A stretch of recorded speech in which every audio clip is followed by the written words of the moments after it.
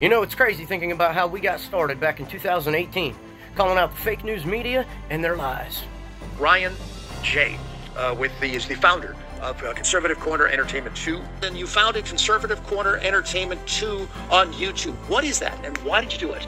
I was at a Trump rally in 2018 in Wheeling, West Virginia. The fake news media tried to lie and say that there was only a few thousand people there. Well, my videos showed differently.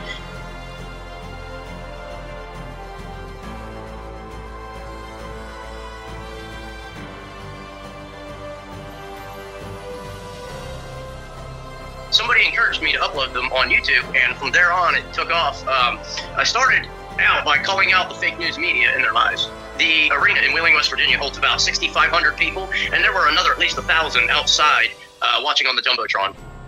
Only 4 years later to be fighting the same evil force.